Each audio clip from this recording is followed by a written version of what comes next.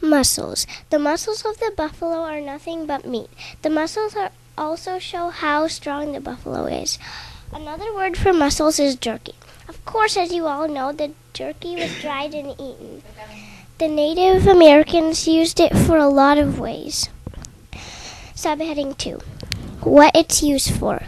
The muscles are used for jerky, which was dried and eaten. They also used it for arrow ties, bowstring, kinches, and stringy sinew, pemmican, and lastly, sausage, which was also eaten. The jerky was cut into strips and sun-dried, then carried it back to their house and ate it, and or kept the leftovers for later. The Native Americans were very conservative, so wasting things wasn't a problem at all for them.